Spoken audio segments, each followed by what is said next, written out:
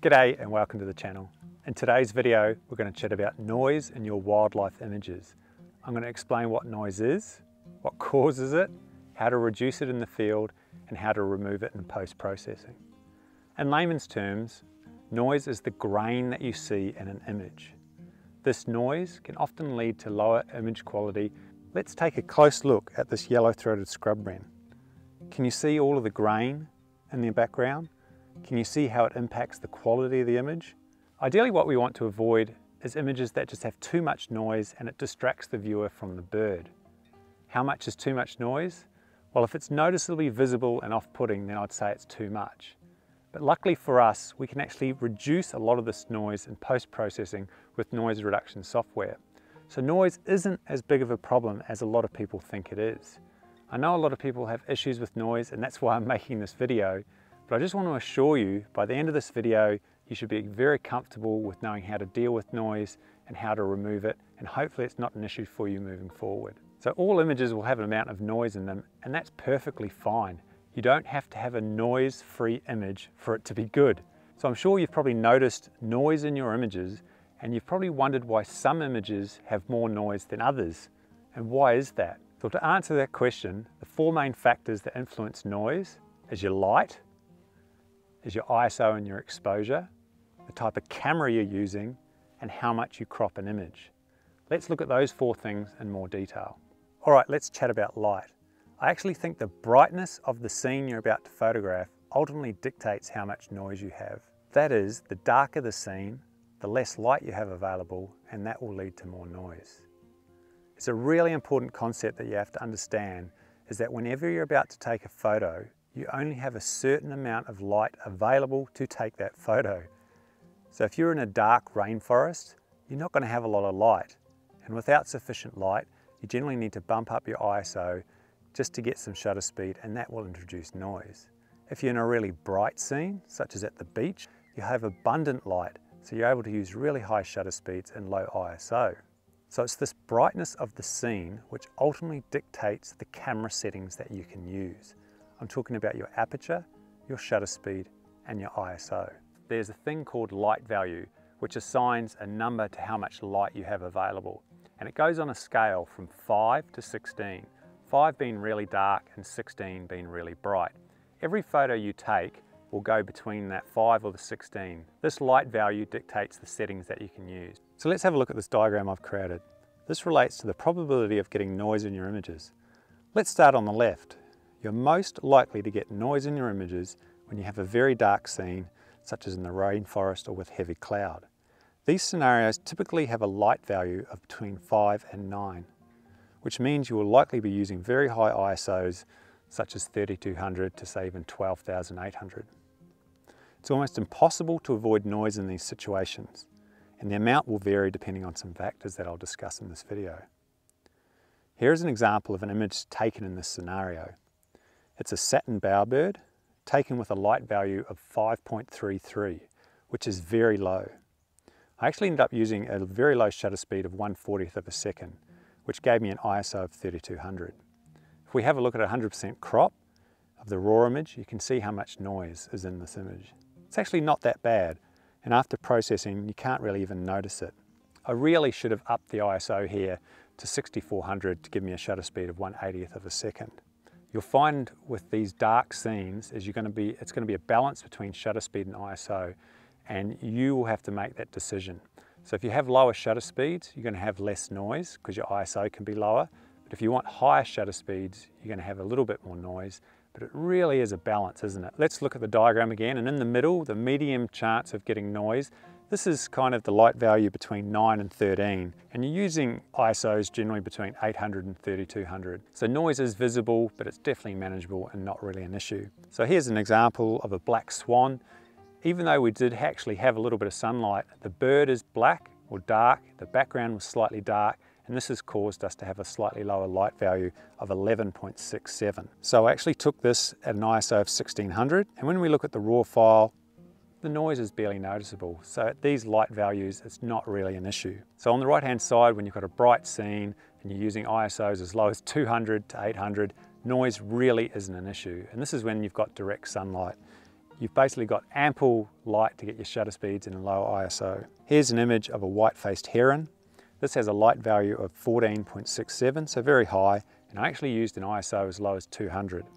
As you can see from the 100% crop, there's literally very little noise. So pretty easily, if you look at that diagram and you shoot in the sort of medium and bright areas, you're never really going to have much of an issue with noise. It's only when you're shooting in a dark scene that you're going to have issues, and you probably knew that already. So, you know, sometimes you don't have a choice. If you're in a rainforest, you're in a rainforest, but other times, you know, you do have a choice. I often shoot in natural light or when the sun's out because it gives me enough light to take the images that I want to take. And maybe that's an option for you if you're having issues with your noise. That brings us to a very interesting tip I have for you, and that is the darker that your background is, the more noise there'll be. So if you're taking a photo, just be aware of the color of your background. If you can have a lighter colored background, it will result in less noise. Here's an image of a white-faced heron. As you can see, the majority of the image is quite dark, and it does have quite a bit of noise. But at the bottom of the image, you can see this sort of blue water, and it's quite a bit brighter. If we zoom in on the dark part and this bright part, you can see that there's a difference in noise. This is the same exposure, the same camera, the same photo, but different noise levels depending on the color of the background. So you can use this to your advantage. If you're doing setups or you can control your environment, being aware of the color or brightness of your background can help you to reduce the noise. And I do this with my setups. You'll see in a lot of my photos, the background is quite light, and that's so that I can have less noise. And you can see in this image here of these wood swallows, we've got very little noise in this bright background. Okay, it's time to chat about your ISO setting and how that impacts noise. You've probably heard me use the term ISO numerous times in all my videos, and if you don't quite understand what it is, I'm going to try and explain it to you. You could Google ISO, but you'll get some technical explanation. I'm going to try and make it as simple as possible. Your ISO setting basically increases the brightness of the image that you see on the back of your screen. By increasing your ISO, the camera needs less light to expose the photo. So a higher ISO means that your scene will be brighter. It's that simple. Let's have a look at the back of the camera so I can show you this in action. Okay, let's see how ISO impacts the amount of light that the camera needs to expose a photo. So on the back of the camera at the moment, we've got a shutter speed of 50th of a second. So I'm actually set up for video, so it's quite low. And we've got the base ISO of 100, so the highest quality we can possibly get.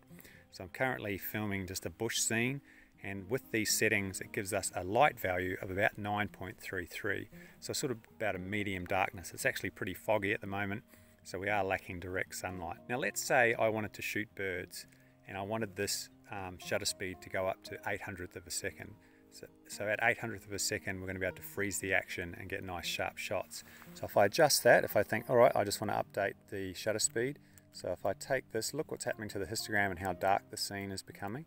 So if I take this all the way to 800th of a second, the scene is almost completely black.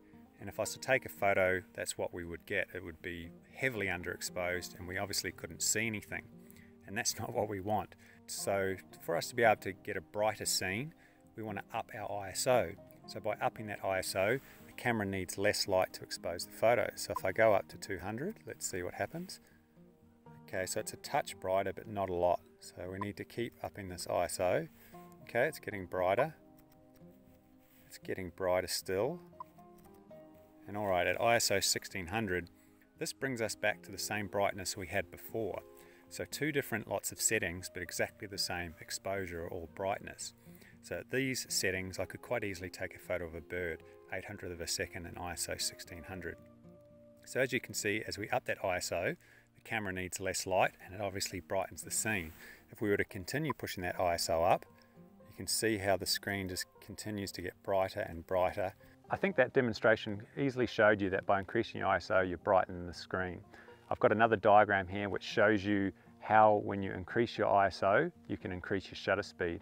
And as you can see at a base of 100, we had a shutter speed of 1/25th of a second. And as you increase your ISO by a stop, so 100 to 200, you increase your shutter speed by a stop from 1/25th to 1/250th, and so on and so on and so on. And that's basically all your ISO is doing. It's just giving you a brighter scene and giving you more light to play with. And this is a really important relationship when it comes to setting exposure for wildlife. If you increase your ISO, you get higher shutter speeds. It's pretty simple. But there are some trade-offs. as you increase your ISO, you're also decreasing your image quality. So you can think of the ISO as an image quality gauge as well. Higher the ISO, lower the quality. When I say lower quality, all I mean is that there's more grain in your images, it's not quite as sharp and lacks feather detail. So you have to have a balance. You can't just put the ISO to its maximum and expect to get good quality shots. There's a trade-off, and that is ultimately up to you as to what you're comfortable doing with what ISO setting you're going to. So a very important point I need to make is that the ISO number that you set, or the setting, does not directly correlate to the amount of noise in your image. I know that's confusing, but have a look at the screen. We've got two images here, both shot at ISO 1600, but one has significantly more noise than the other. Why is that? Shouldn't they be the same? They've both got the same ISO setting. Well, the top image, the noisy one, if you can see that the shutter speed is actually quite a lot higher, it's actually 1/400th of a second. If we have a look at the raw file for that, we can see that it's heavily underexposed. It's actually underexposed by 3 stops. So it's a lot darker. Now, if we correct that in post, we have to increase the exposure by 3 stops to bring it to the same brightness level as the previous image. Now, because we've increased it by 3 stops, we have to increase that ISO by 3 stops. So it goes 1600, 3200, 6400, 12,800. So to get the correct exposure at 400th of a second, we're actually using an ISO of 12,800. And that explains why there's so much more grain or noise in the image. So if you get your exposure wrong in the camera, if you underexpose your image, you're actually using a much higher ISO once you correct it in post. That's a really important concept to understand, and that makes it even more important to correctly expose your photos. I do this by using the histogram. I did a video on this, you're free to watch. If you push your histogram as far to the right, the ISO that you're going to use is going to be accurate, because you're not going to be increasing your exposure in post and introducing more noise. So a lot of people do underexpose their images, and when you increase it or increase the shadows, you start to get all this noise, and you're possibly wondering why. And that's generally the case, is that when you increase the exposure, you're actually increasing the amount of noise in your images. Your camera is the third thing that's really important in how much noise you're going to create. Not all cameras are created equal. The newer cameras have much better sensors for high ISO handling capabilities. So the latest 1DX Mark III or some of the Sonys and Nikons, you can push that ISO up pretty high before you start seeing noise or any image quality issues. So just know that generally full frame cameras will handle noise better than crop bodies or micro four thirds, but the amount of megapixels can also dictate how much noise. Generally, the lower the megapixels, the less noise you're going to have. I won't try and explain why this is, but just know that the newer cameras are much better. So if you have an older camera or perhaps an older crop body, you're going to get more noise than these newer cameras. And unfortunately, that's just the way it is. And if you are having serious issues with noise, you may have to upgrade your camera. So the fourth thing that impacts noise is how much you crop your images. I actually think this happens more often than not. A lot of images that I see, maybe people will send to me or that I've reviewed, and there's often a lot of noise, but when I look closely, it's often because people have cropped heavily.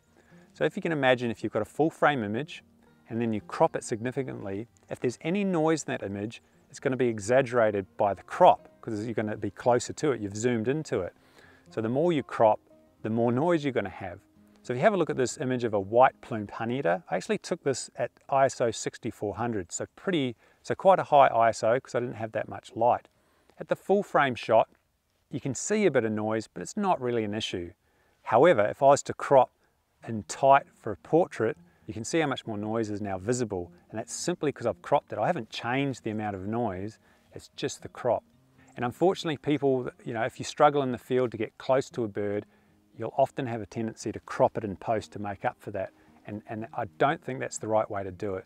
If you can't get close in the field, I wouldn't use cropping as a way to overcome that. I'd perhaps just leave more space around the bird and give it some habitat. Often those shots can look just as good. I'd rather a wide shot that didn't have terrible image quality as opposed to a heavily cropped one that did. Okay, so I hope you've got a good understanding of what causes noise in your images. I'll just recap them on the screen quickly. That is a dark scene, a dark background, an underexposed image, high ISO setting, your camera and the amount you crop will all influence how much noise you have in your images. So what is the best way to reduce the amount of noise we get in the field?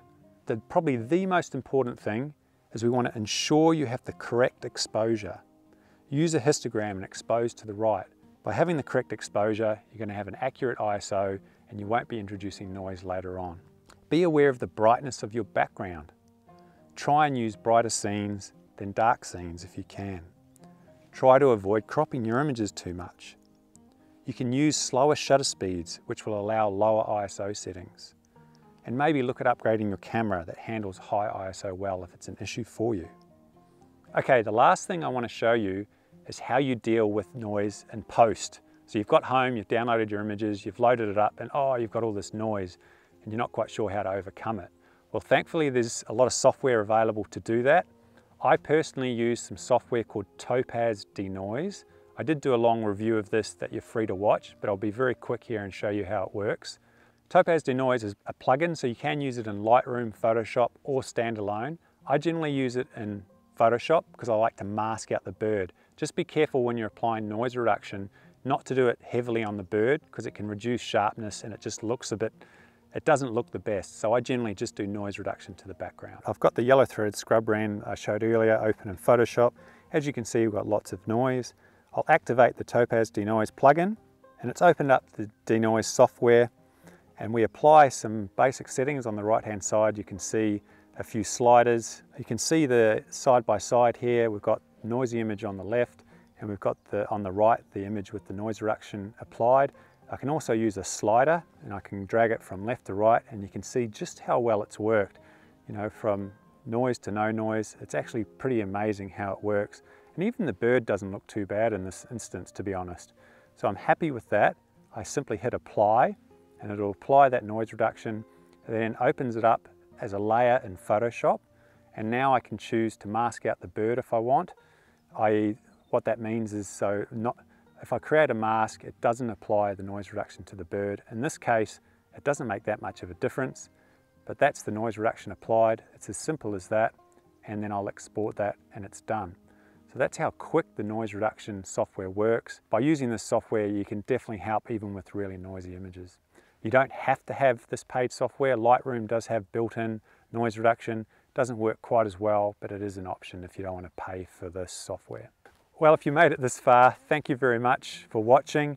I really hope you learned something today. I hope I was able to explain what noise is and how to remove it and reduce it. I hope it's not as much of a concern for you anymore. If you like this content, please give it a thumbs up. Subscribe if you want to see more of these videos. Leave a comment below with any questions you have. I will definitely answer them. I really enjoy the support the channel's getting. I'm looking forward to the next video already. Thank you for watching. Take care and see you later.